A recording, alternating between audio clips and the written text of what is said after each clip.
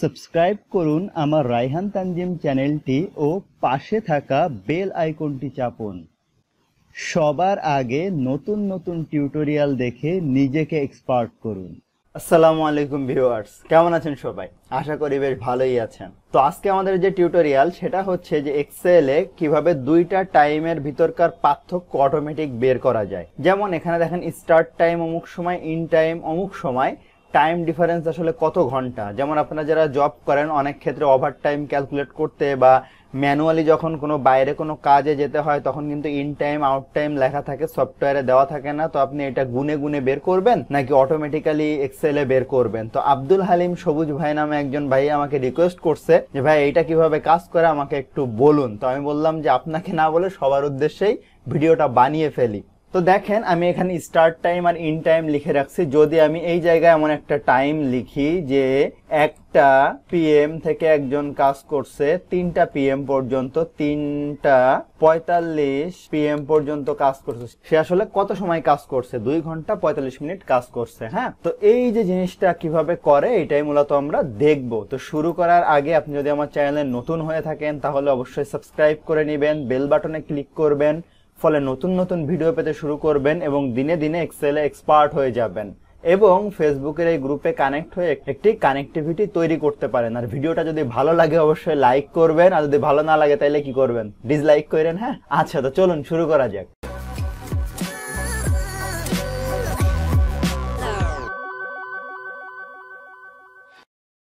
Welcome back. তো দেখেন এই যে স্টার্ট টাইম ইন টাইম আমি লিখে রাখছি, খেয়াল করেন এখানে একরকম ফরম্যাট আসছে, এখানে আর এক রকম আসছে। আসলে দুই ধরনের ফরম্যাট আমি ইউজ করছি। হ্যাঁ, এখানে একরকম ফরম্যাট, এখানে আর এক রকম ফরম্যাট। তো এই কাজগুলা কিভাবে করে সেটা আমরা দেখি। আমরা এই যে সেলগুলা, যে সেলে আমরা স্টার্ট টাইম এবং ইন টাইম লিখবো সেই সেলগুলা সিলেক্ট করে নিব। নেওয়ার পরে এই যে এখান থেকে এই বার থেকে আমরা এই যে মোর নাম্বার ফরম্যাটে যাব। হ্যাঁ, মোর নাম্বার ফরম্যাটে যাওয়ার পরে এখানে টাইমে যাব। টাইমে যাওয়ার পরে কোন সিস্টেমে আমি আসলে টাইম দেখতে চাই, যেমন আমি যদি এইটা দেখতে চাই যে প্রথমে ঘন্টা হবে, তারপরে মিনিট হবে, তারপরে সেকেন্ড হবে, যদি আমি এইটা করে দেই তো দেখেন সবগুলা ঘন্টা মিনিট সেকেন্ড হয়ে গেল। তো এইটার থেকে আমার কাছে মনে হয় যে এইটা আপনাদের জন্য ভালো হবে।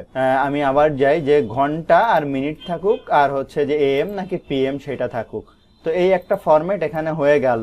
সেম ভাবে আমরা এখানেও কি করব, যেখানে আমরা টাইম ডিফারেন্স আমরা বের করব সেখানেও আমরা কি করব, এই যে টাইম থেকে এখানে মোর নাম্বার ফরম্যাটে যাব, টাইমে যাব। আমরা এই ঘন্টা মিনিট এখানে AM PM দেখব না, কেননা আমার এখানে AM PM না, আমার টোটাল টাইমটা দরকার। তো আমি এইটা সিলেক্ট করে দিব। হ্যাঁ, 12 13 14 ঘন্টা, তা না হইলে আবার অসুবিধা। তো আমি এটা করে দিলাম।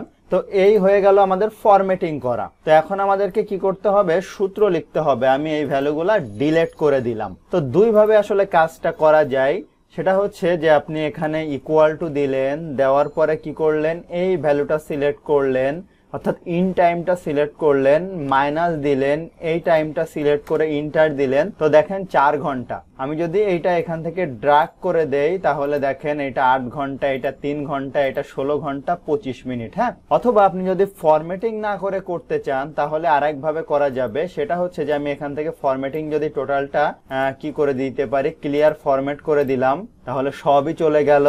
এখানে কিন্তু যে জেনারেল হয়ে গেছে। আমি এখানে আবার কি করলাম, একটু বর্ডার নিয়ে আসি। হ্যাঁ, তো বর্ডার নিয়ে আসার পরে আমরা এখানে ইকুয়াল টু দিব, দেওয়ার পরে TEXT টেক্সট লিখবো, লেখার পরে ফার্স্ট ব্র্যাকেট দিব, দেওয়ার পরে ভ্যালু। হ্যাঁ, এই ভ্যালু বিয়োগ এই ভ্যালু, দেওয়ার পরে বলতেছে ফরম্যাট টেক্সট। তো আমরা এখানে কিভাবে দেখবো, এইচ মানে আওয়ার। হ্যাঁ, তারপরে দেখবো হচ্ছে MM অর্থাৎ মিনিট। এরপরে আমরা দেখবো হচ্ছে SS। তো এটা কি করতে হবে, ডাবল ইনভার্টেড কমার ভিতরে দিতে হবে। আমরা এই পাশে ডাবল ইনভার্টেড কমা দিলাম, এই পাশে একটা ডাবল ইনভার্টেড কমা দিলাম, শেষে চলে গেলাম, ব্র্যাকেট ক্লোজ করে ইন্টার দিয়ে দিলাম। তো দেখেন এটাও এই যে 4 ঘন্টা কিন্তু চলে আসছে। তো আপনি দুই ভাবে করতে পারেন। তো টেক্সট ফরম্যাট যদি ইউজ না করতে চান আপনি অটোমেটিক এখান থেকে ফরম্যাটিংও করে নিতে পারেন। কিন্তু একটা এরর হতে পারে আপনাদের, যেটা আমার হয়েছিল। আমি ভাবছি কি ব্যাপার, কাজ করে না কেন সূত্র। সেটা হচ্ছে খেয়াল করেন, এই যে 12 PM লিখছেন এটার মাঝখানে ঠিক এই টাইপের চিহ্ন কিন্তু আপনাকে দিতে হবে।